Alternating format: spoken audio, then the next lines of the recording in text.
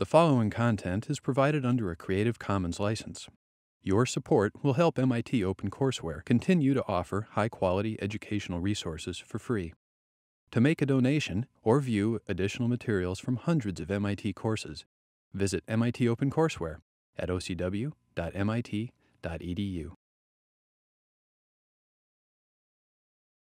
He ended up last Thursday's lectures talking about Gaussian distributions. As he said, one of the interesting things about a Gaussian is it can be fully characterized by its mean and its standard deviation. And this concept of being able to take a curve and characterize it with a small number of parameters is something we'll continue to see as a very important way of looking at modeling physical systems. And in fact, that is the part of the term that we've entered, and it's a part of the term we'll spend a lot of time on it. And the whole issue is, how do we construct computational models that will help us understand the real world?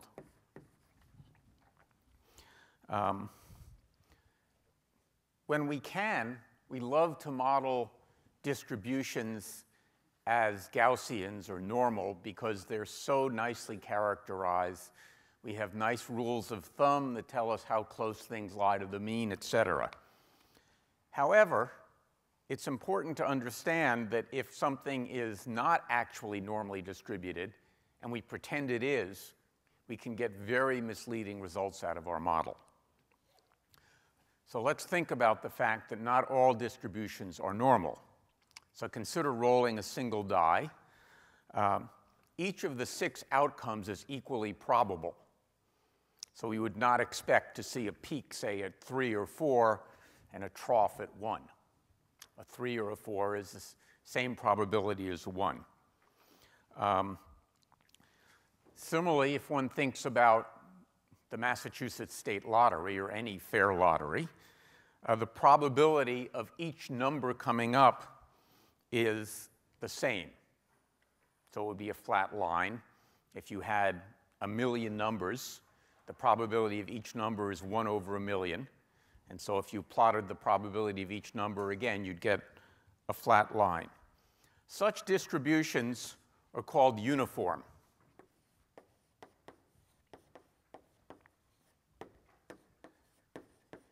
Each result is equally probable.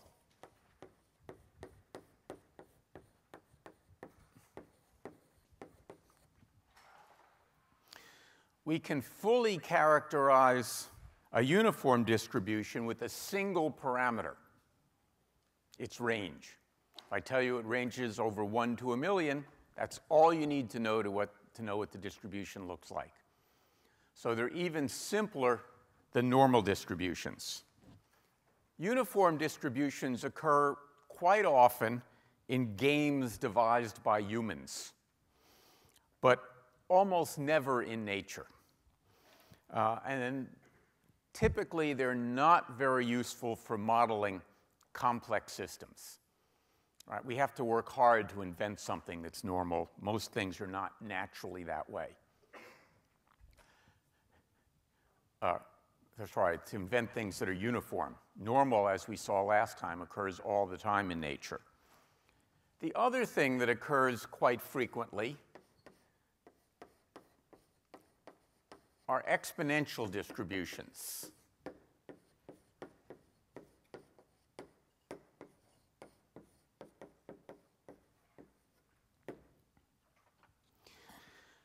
They're used in a lot of different ways.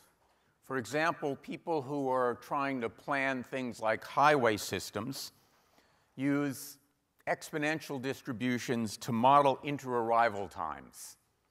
How much time there is between each car, say, entering the Mass Turnpike.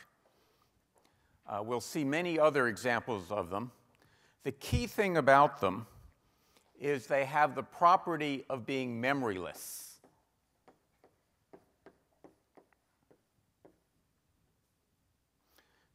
They are, in fact, the only continuous distribution that are memoryless. So consider, let's look at an example with which some of you are more familiar than you want to be, the concentration of a drug in the human body. For those who are watching an open courseware, it's not because all the students are drug users, it's because they're working on a problem set that involves modeling drugs in the human body. So assume that, I don't know how many of you are drug users, all right? Assume that at each time step, each molecule has a probability P of being cleared by the body. The system is memoryless in the sense that at each step, the probability of a particular molecule being cleared is independent of what happened at the previous steps. So the fact that a molecule didn't get cleared at time t has no impact on whether, well, or not it will be cleared at time t1. The probability doesn't go up as it doesn't get cleared. So it's independent of the previous steps. So at time 1, time t equals 1, what's the probability of the molecule still being in the human body? If the probability of being cleared at each step is p, it's 1 minus p, right? So if the probability of being cleared was 0.5 at each time step, the time that it still exists after the first time step is 1 minus 0.5, i.e. 0.5. So what's the probability of it still being in the human body at time t equals 2? Well, it's that it wasn't cleared at time 1. Since it's memoryless, whether or not it's cleared at time 2 is also 1 over p. And so it existing still after 2 steps is going to be 1 minus p squared. We saw that with independent probabilities. And the nice thing about working with exponential distributions is we know that the probabilities are independent. More generally, it's still being in the body at time t is going to be 1 minus p to the t. So we have a nice closed-form solution that will give us the probability of each molecule surviving until time t. All right? So now let's look at the question of suppose that at time t equals 0, there are m molecules, or m0 molecules. And now we can ask how many molecules are there likely to be at any time t? Well, let's write a little program to look at that.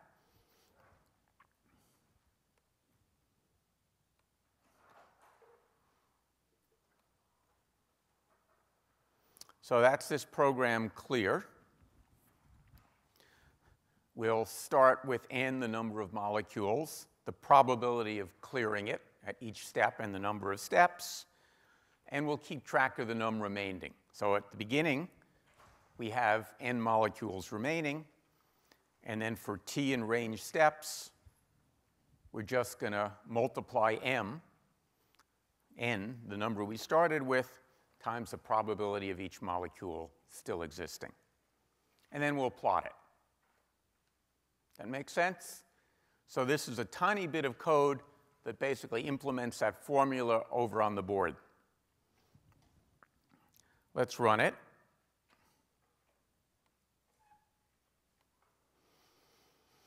And we'll run it starting with 1,000 molecules, the probability each being cleared of 0.01, and we'll look at 500 time steps.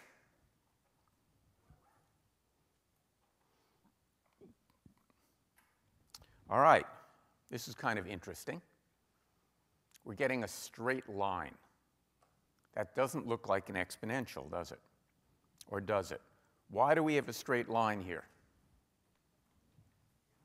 Somebody? Because I've used a semi-log axis. So let's look at it now without that.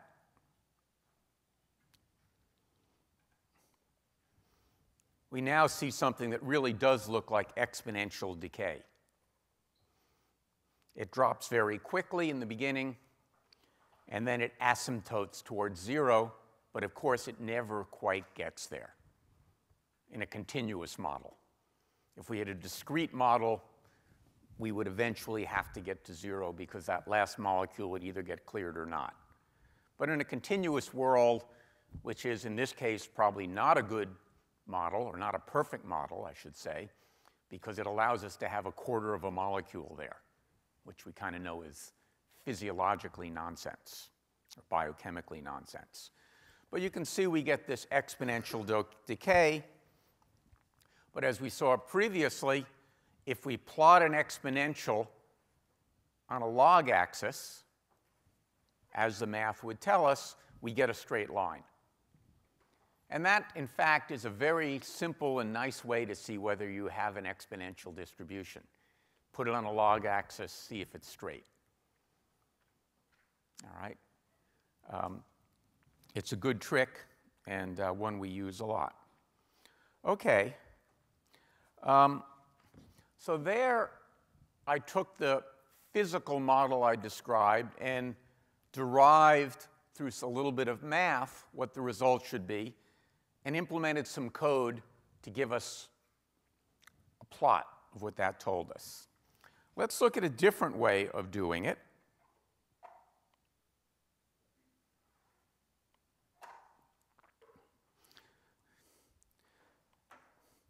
I could have instead written a Monte Carlo simulation to do the same kind of thing. So here, instead of working out the probabilities, I just tried to write some code that exactly mimicked the physical process that I was talking about. So instead of knowing that I could just look at 1 minus p to the t, at each step, I cleared some molecules.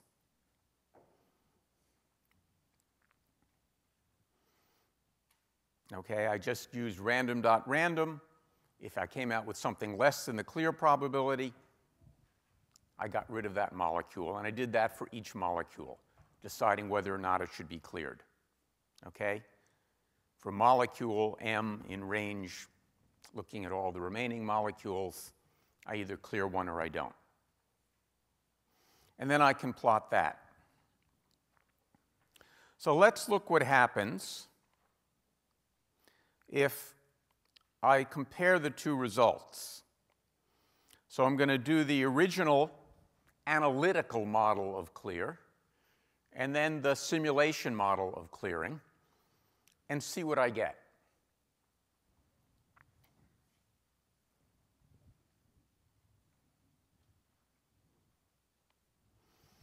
Well, much to my relief, I get kind of the same curve.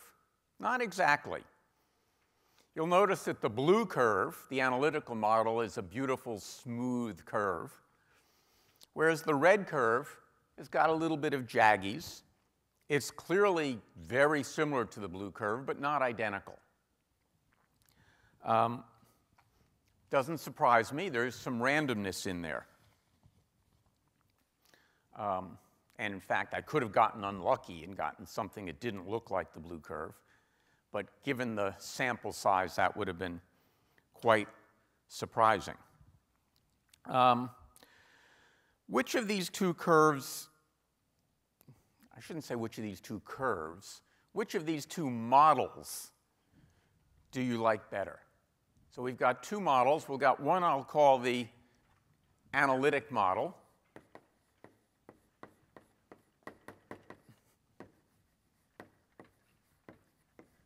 And one I'll call the simulation model.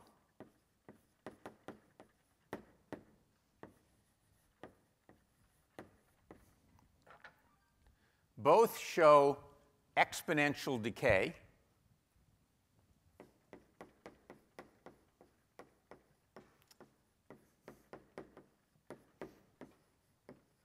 That is to say, the number of molecules declines exponentially, quite quickly. But they're not quite identical. So which would we prefer, or which would you prefer? There is no right answer for this. Just for fun, I'll ask for a poll. Who prefers the analytical model? Who prefers the simulation? All right. Somebody who prefers the analytical, tell me why. It looks a lot nicer. Well, all right, so it looks a lot nicer. That's kind of human nature to prefer something that looks prettier. On the other hand, what we're really interested in is the question of not aesthetics, but fidelity to the actual physical situation. A straight line might look even nicer, but it wouldn't be accurate. So when we think about evaluating a model, what we really should be asking, I think, are two questions. One is fidelity.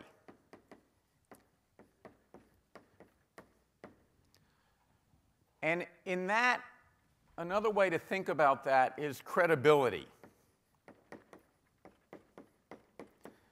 Typically, we're creating a model because we don't know the actual answer, and we're trying to see what might actually happen if we, say, ran a physical experiment. And so we have to ask the question of, do we believe the results the model are giving us? And so that sort of boils down to not a question of mathematics, but a question of reasoning. Can we look at the model and convince ourselves that it is accurate? And the other question is utility.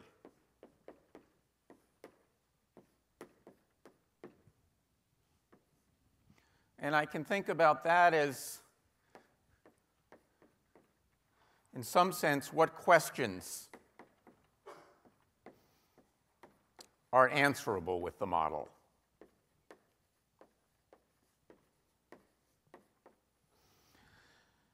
So the first one is pretty much a question of personal preference. And for this particular simulation, which is pretty simple, or this particular model, it's hard to argue that one is more believable than the other. I might argue the second is more believable because it's a direct implementation of the physical system. I didn't rely on my math being right. But the math is pretty simple here. What's, I think, more apparent is in this case, there is some additional utility offered by the simulation model. And it's often true of that, simulation models, that we can ask what-if questions, because we can easily change the model to be slightly different in ways that is usually harder for an analytic model. For example, suppose these drug molecules had this peculiar property that every 100 time steps they could clone themselves.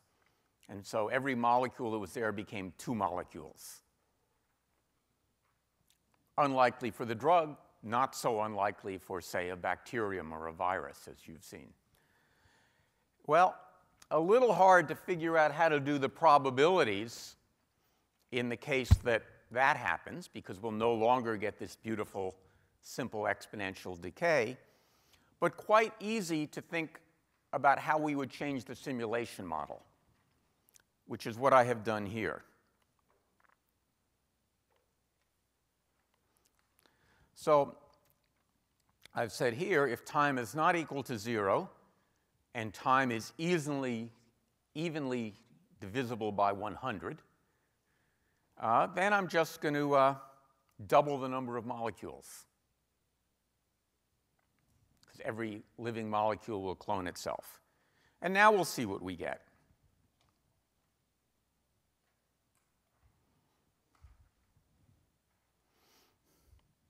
Well, we get this rather peculiar-looking sawtooth distribution. We still have overall an exponential decay, but we see every once in a while it jumps up and then it comes down. it's not so easy to write a simple closed-form formula that describes this, but very easy to produce a simulation model that gives us some insight to what's happening here. And that's, I think, one of the great attractions of simulation modeling, is we get to do this sort of thing.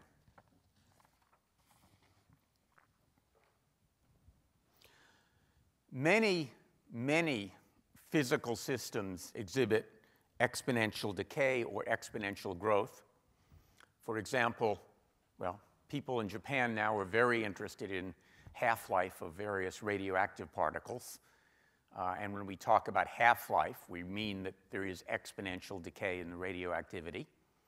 That's what half-life is.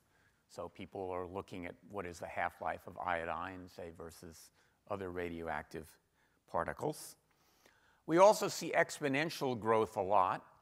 I used to have a swimming pool, which I have to maintain, and I realized if I let the algae get out of control in the pool, it went from having very little algae to having a lot of algae very quickly, because the algae doubles every period, and so all of a sudden it takes off. So exponential growth is exponential decay are important things. We see them all the time. People use the word very carelessly when they mean quick growth. They say exponential. But of course, it has a very specific meaning. OK, we've now, for the moment at least, finished our short venture into probability and distributions. We'll come back to it a little bit when we talk about how to lie with statistics. But before we do that, before we leave probability for a while, just for fun, I want to pose to you one of these probability problems that hurts people's heads. It's a very popular one. How many people here have heard of the Monty Hall problem? OK, a lot of you. So as we play the game, those of you who know the answer, I'll ask your forbearance not to blurt it out. So it's a wonderful problem. It's so exciting that people have written books about it. So here's how it works. This is from a game show called, I think, Let's Make a Deal, with the host Monty Hall, who did it forever. So the way it works is you start with 3 doors. Behind one of the doors is a great prize, for example, an automobile. Behind each of the other doors is a booby prize, typically a goat. I don't know why people don't like goats, but apparently they don't. So the way it works is Monty invites someone from the audience, chosen on the basis of their outlandish costume, and they come down and they're told what wonderful prize is behind one of the doors. And then they're asked to choose a door. So the person might choose a door and say, I'll choose door number 1. Monty then opens one of the other 2 doors. He knows which doors have the goats and which door has the car. He opens a door with the goat. So now there are 2 doors left. And he asks the contestant, do you want to switch? Do you want to stick with door 1, or would you like to switch to door 2? And the Monty Hall problem is, what should she do? So, and the audience will always shout out advice. So I do have a simulation of that I'd like to run. I need 3 people to volunteer to be doors. Come on. 3 doors. It's not so hard. Come on down. And I need 1 person to volunteer to be the contestant. Is anybody in a costume here? I don't know. Mitch is kind of in one, but all right, I needed a contestant. All right, you are door number 2. You are door number 1. You are door number 3. A contestant, please. There's $1 in one of these. You can actually win something of value. All right, we have a contestant coming down. Oh, all right, we have 2 contestants coming down. All right, the aisle wins. All right, choose a door.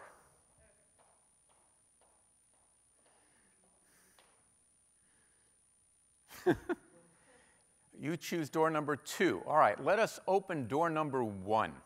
And let's see what's in door number 1. Show it to the class.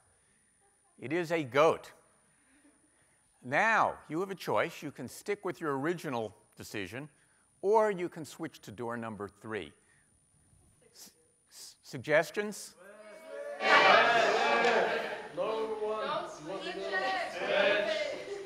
All right. She is going to stick with door number 2. Let us open door number 2.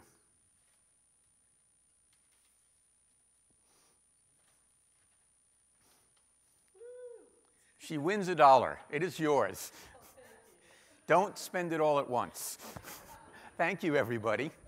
All right, now, was she lucky or was she smart, is the question. Does it matter? This was a subject of enormous debate in the mathematical community. In 1991, Parade magazine published a correct solution to the problem, and approximately 10,000 readers, including 1,000 with PhDs in mathematics, wrote to Parade telling them they had published the wrong solution. And the debate roiled on. So who thinks she was lucky, and who thinks it actually matters whether you switch? Who thinks it matters, of those who don't know the problem? Who thinks it doesn't matter? All right. The doesn't matters win by a small margin. And in fact, that's what the readers of Parade thought. But they were wrong. It matters a lot whether you switch. Let's do the analysis first analytically, and then we'll do a simulation. So the player makes a choice. This is some interesting ways to think about probability. And with the probability of 1 over 3, the player has chosen the correct door. All right? Now, that means that with a probability of 2 out of 3, the car lies behind one of the other 2 doors. Now, here's the key step. Monty opens a door that he knows does not contain the prize. The key thing to notice here is the choice of doors is not independent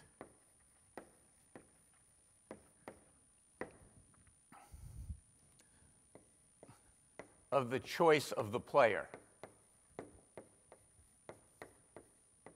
Because Monty will never choose the door that the player has initially picked.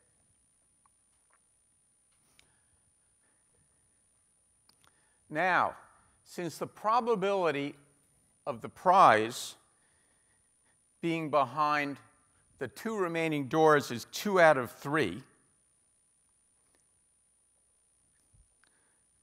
the probability of the prize being behind the door, one of the doors that he did not open, is 2 out of 3. In fact, behind the other door. So in fact, you were extraordinarily lucky to win the $1 because switching doubles the odds of winning. Because remember, your odds of winning were 1 out of 3 when you first chose the door. That left 2 doors. The probability of the car being behind one of those 2 doors was 2/3.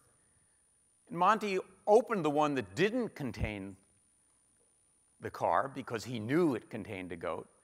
So that must mean the probability of the car being behind the remaining door is 2 out of 3. So you double your odds of winning. The logic is kind of clear. It didn't stop people from aggressively debating it for the longest of time. And I kind of didn't believe it myself. So I did what I usually do, is I wrote some code. And let's look at 2 pieces of code here. And again, the theme here is how we can use simulation models to understand slightly complex or more than slightly complex situations. So here's the way the game works. So I've got a simple simulation that counts the number of wins. And the way it's done is for t in range number of trials, the contestant picks 1, 2, or 3 at random. I've tried to mimic exactly the game. So the car is behind one of the doors. The contestant guesses a door. And then there's this we call choose function to open one of the two. And we're going to have 2 ways of choosing which door gets opened. So the Monty hallway, Monty chooses. He takes the guest door and the prize door, and he opens the non-guess that contains the goat. So if 1 is the guest door and 1 is not the guest door and it's not the prize door, then he opens 1. Same thing for 2, and if 1 or 2 is not the choice, he opens 3. As opposed to the random choose function, which just chooses at random between the doors that weren't guessed. So it might open the car, at which point the contestant is told, sorry, you lose, you don't even have a choice anymore. We're then going to run the simulation with Monty choosing and random choice and see what we get. So you've got the code on the handout to do this. I'm not going to go over the details. The thing to notice about it is it's yet another example of how we can use PyLab to do some interesting plots. This time I'm going to print a pie chart just to show that we can do those. And let's see what happens. So people understand what's going on, that I've got this function, 2 functions, Monty choose and random choose. I'm using those functions as parameters, a very convenient thing, and running the simulation each way. And let's see what happens. All right. So what we see here is when I run Monty choose, sure enough, it comes out to about 2/3 of the time you win if you change, and only 1/3 of the time if you don't. Pretty close to what the math predicts. In fact, sort of astonishingly close. On the other hand, if Monty had been just choosing at random, then we see it really doesn't matter whether you switch or not. So again, from a probability point of view, we see how subtle these things can be based upon whether decisions are independent of previous decisions or not independent. And we also see, in some sense, that we can write a very small piece of code that actually provides a simulation of a real, in this case, game. And we can have, I think, a lot of confidence. We can look at the code, say, is it really the way the game is described? Yes. And then we get nice results that tell us what to do. And in this case, it tells us that if Monty is choosing based upon what he knows, then by all means you should switch. And I'm sorry that it didn't work out that way when we played the game, but that's the way probabilities are. That you didn't switch and you lucked out. So now you're a rich lady. All right. So that's one thing we can do. One more thing I want to talk about before we leave the subject of Monte Carlo simulations. So it's pretty clear that these kind of simulations are very useful for tackling problems in which predictive non-determinism plays a role. And at first blush, you might think that, okay, that's the only time we should use a Monte Carlo simulation, when there's some inherent randomness in the problem, and therefore it's hard to model, analytically, and therefore will use randomness in the code. Interestingly enough, particularly in recent years, but for quite a while, people have understood the notion of using randomized algorithms to solve problems in which randomness plays no role. And that's a little surprising, but incredibly useful concept to sort of put in your bag of tricks. The ability to use randomization to solve problems that are not random. So let me talk about an example. Consider the concept of pi. Pi has been around for a long time.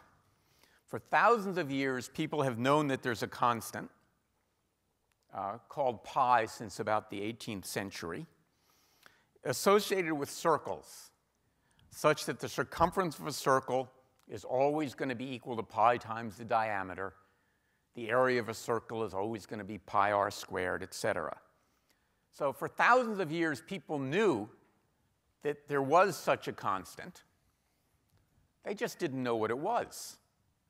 And there's a long and beautiful history of people attempting to estimate pi. About the earliest estimate I've found is from the Egyptians in something called the Rhind Papyrus from 1650 BC or thereabouts. And it estimated pi to be 4 times, let me get this right, 8/9 squared, which is 3.16, more or less. That was pretty good. About 1,000 years later, an estimate of pi appears in the Bible, or at least is implied by the Bible, in a description of one of Solomon's construction projects. It says, "And he made a molten sea, 10 cubits from the one brim to the other. It was round all about, and his height was 5 cubits. And a line of 30 cubits did compass it round about." So you can take that and solve for pi, because you've given the circumference, other details, the diameter, you can solve for pi. And you see if you do that, pi comes out to be exactly 3. Not quite as accurate as the Egyptians had 1,000 years earlier.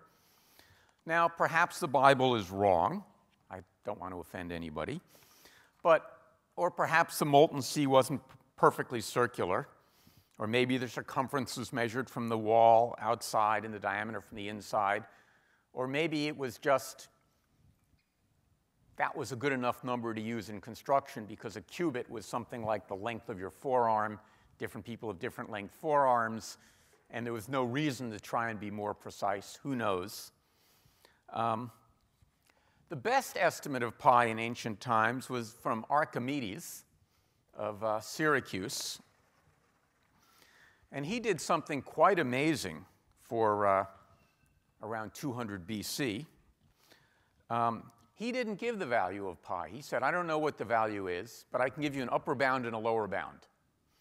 And he did this by carefully constructing a polygon with a huge number of tiny little straight lines that would approximate a circle and then actually measuring things.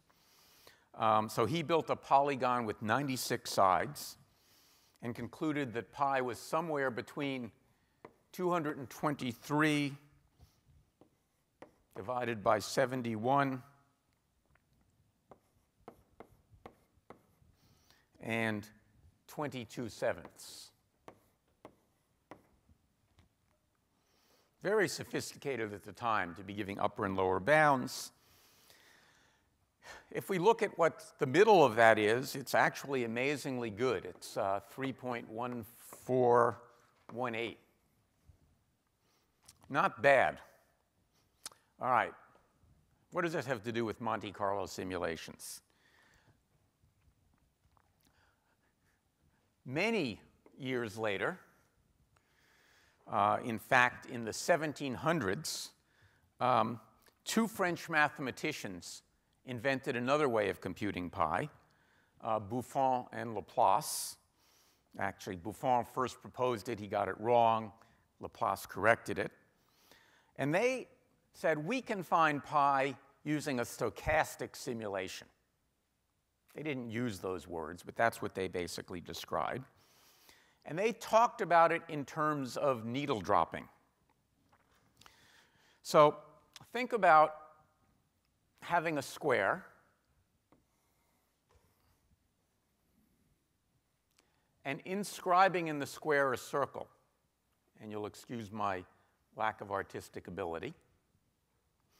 So they put one of those on the floor, and then they drop needles, which would get carried around by the wind and land in some random place. And they counted the number of needles that landed in the circle and the number of needles that landed in the square but not in the circle. And then they did a little math. Let's assume, for the sake of argument here, that the radius of the circle is 1.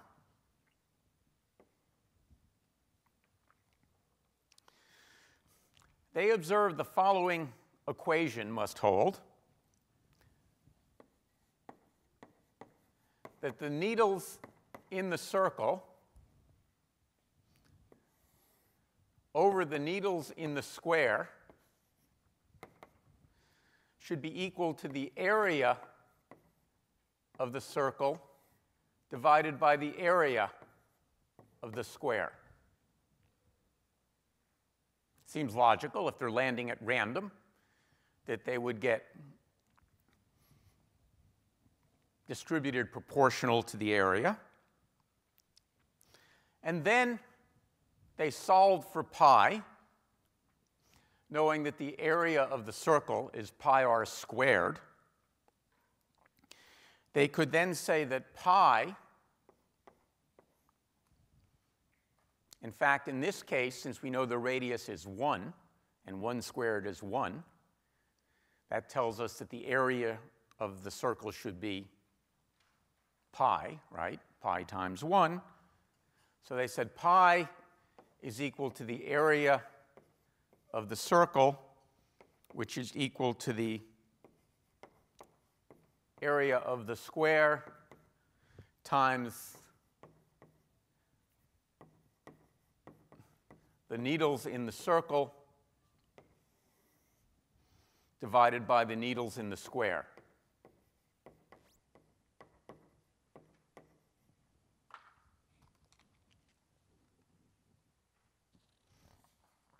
So they had that formula. Unfortunately, they couldn't drop enough needles to get a very good estimate. So they described how to do it, but this was an experiment. They did the math. They had a nice formula. They did not have an experimental apparatus that would actually let them drop enough needles to get a very good estimate. It would take a lot of patience, and maybe they wouldn't land at random. Who knows what? Fortunately, today, we have a much easier way to do that.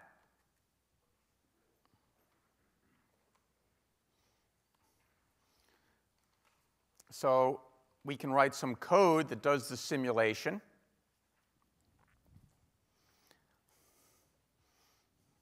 We're going to have a way to throw the needles or drop the needles. And then what we're going to do is we're going to have a simulation that we're going to run that's going to, I don't know how many needles to drop. I'm going to keep dropping needles until I get a small enough standard deviation that I can be confident that I have a bound on pi with some confidence interval. In fact, I'm going to use 5% here and use that rule of thumb that Mitch talked about last time about standard deviations and say, all right, I'm going to keep running the experiment until the standard deviation of trials is 5% or less. You know, small enough, 2 standard deviations is small enough that I get my answer within some precision. I'm going to ask here for a precision of 0.01. And so therefore, my standard deviation should be that precision divided by 4, because I'm looking for 2 standard deviations on either side of the mean, which is why I'm dividing by 4, not by 2. So I divide by 4, and then I'll see what I get. So let's run it, and this will take a little bit of time. Oh, it will take no time if I don't uncomment the code to actually run the experiment. Estimate pi. And we'll get some estimates.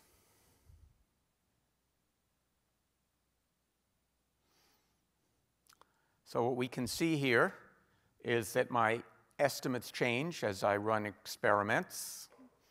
Every time I run this, or not every time, I often get a different number of needles I need. But you can see that my first estimate is not very good. My estimates do get better, though not monotonically better. But what does get monotonically better is the standard deviation gets smaller and smaller, which is what you would expect. So there's no guarantee that by running a bigger trial, I get a more accurate result. What there is a guarantee is that I can have more confidence in my result. I could have gotten lucky and run a small number of needles and gotten it exactly right by chance, but I would have been wrong to assume it was right, because let's pretend we didn't know what the value of pi was a priori. But what I can say here is, since my standard deviation is now 0.002, and if we look at it, we'll see that these things are normally distributed, I can be pretty sure that the true value of pi is 3.1407, et cetera, plus or minus 0.00023, et cetera, with a 95% confidence. So this is using the stuff that you saw in the last lecture to now combine that statistical background with this simulation to compute a pretty darn good estimate of pi. And if I ran more needles, if I wanted to get more precise, I can get as precise as I want to be. As many digits of precision as I want. So again, what we see here is that we've been able to solve a problem that had nothing to do with randomness. The value of pi is not a random number. And yet we used randomness to solve it. Very common technique. And we used some very simple statistics to know whether or not we should believe our solution. And so those are the 2 lessons I want you to take home.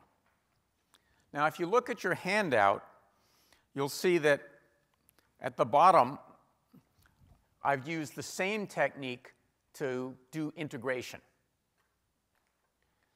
If you think about what integration means, when you ask what is the integral of some formula, what you learned when you first looked at calculus was that that was the area under some curve, right? That's what the integral is.